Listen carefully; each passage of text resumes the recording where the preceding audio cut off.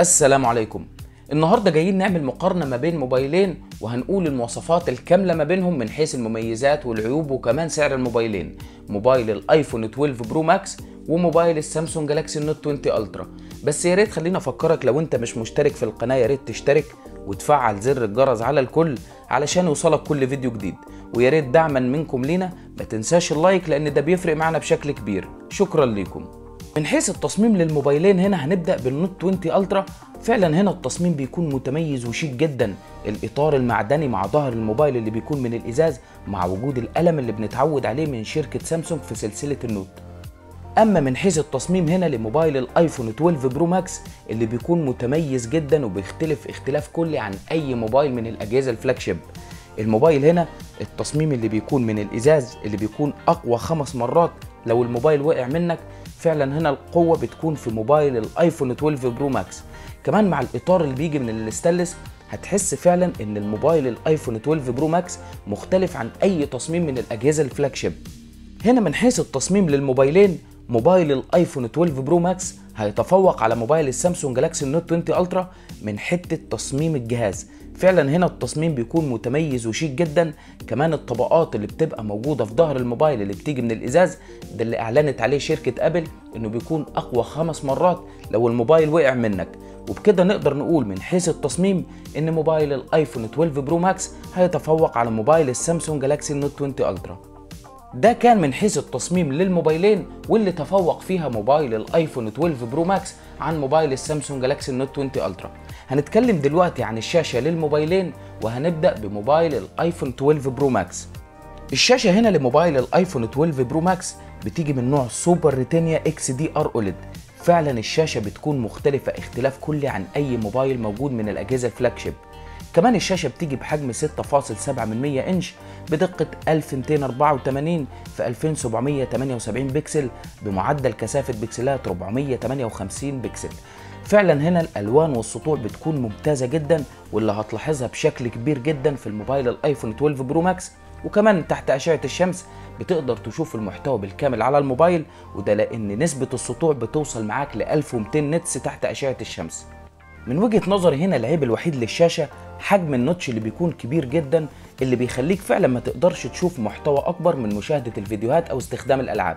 ده كان من عيب الوحيد من وجهة نظري للشاشة للايفون 12 برو ماكس. هنتكلم دلوقتي من حيث الشاشة لموبايل السامسونج جالاكسي نوت 20 الترا.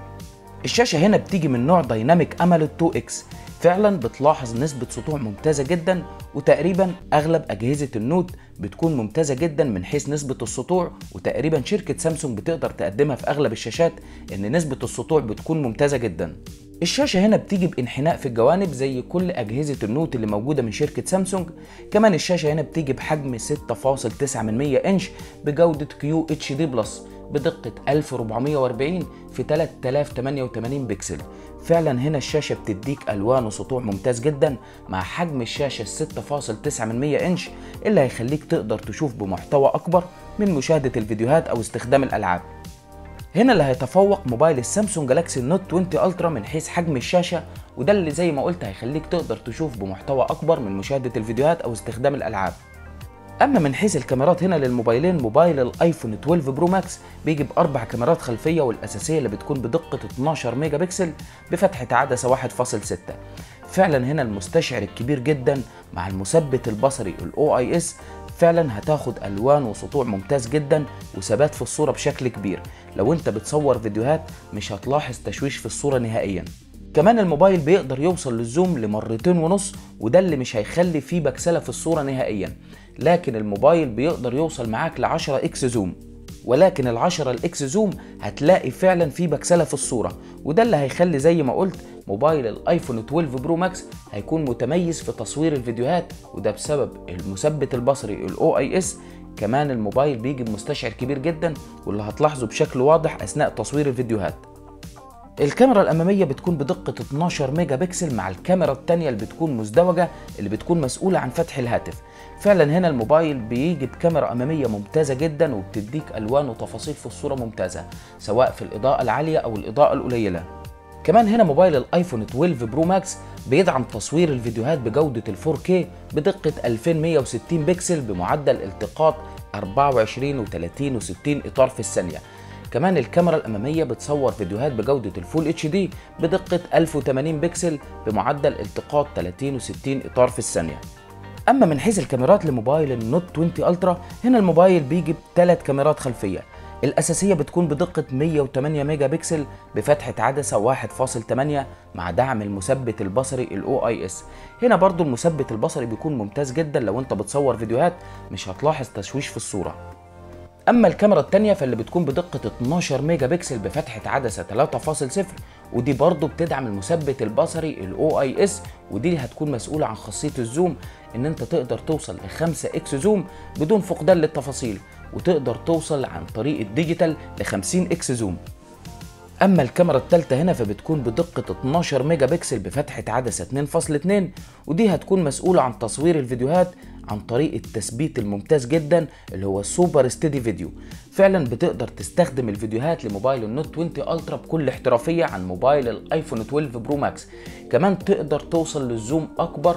موبايل السامسونج جالاكسي النوت 20 الترا بيكون افضل من حيث التصوير وجوده تصوير الفيديوهات عن موبايل الايفون 12 برو ماكس. وبكده مش بنقلل من قيمة موبايل الايفون 12 برو ماكس، واللي برضه بيكون متميز اثناء تصويرك للفيديوهات او التصوير العادي. وطبعا عارفين فلاتر موبايل الايفون 12 برو ماكس او موبايلات ايفون عموما ملهاش اي منافس، ولكن في بعض الاشخاص بتحب تهتم بخاصية الزوم بشكل كبير جدا، وده اللي هنلاقيه في موبايل السامسونج جالاكسي النوت 20 الترا.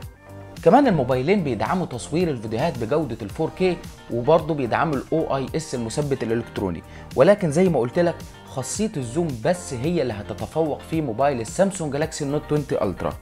هنتكلم من حيث الاداء والمعالج للموبايلين، وهنبدأ بموبايل النوت 20 الترا.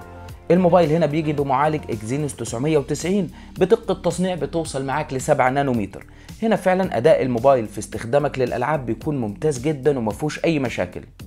كمان اداء المعالج بتلاحظه بشكل كبير في معالجة الصور، واللي هتلاحظه في موبايل السامسونج جالاكسي النوت 20 الترا. اما من حيث الاداء والمعالج هنا لموبايل الايفون 12 برو ماكس، فالموبايل بيجي بمعالج ابل A14 بايونيك بدقة تصنيع بتوصل معاك ل 5 نانومتر. خليني اقول لك هنا اداء المعالج فعلا لموبايل الايفون 12 برو ماكس بيكون ممتاز جدا عن موبايل السامسونج جالاكسي النوت 20 الترا، وده اللي هنقدر نشوفه في موبايل الايفون.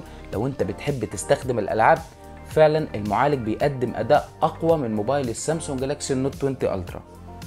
اما من حيث سعر الموبايلين فموبايل الايفون 12 برو ماكس النسخه ال 128 جيجا بيكون في فئه ال 18500 جنيه. اما من حيث السعر لموبايل السامسونج جالاكسي النوت 20 الترا فالموبايل بيجي بسعر 16000 جنيه للنسخه ال 256 جيجا مع 8 جيجا رام. وبكده يبقى وصلنا لنهايه الفيديو. يا ريت لو عجبك الفيديو ما تنساش تشترك في القناه وتفعل زر الجرس على الكل علشان يوصلك كل فيديو جديد. شكرا لكم.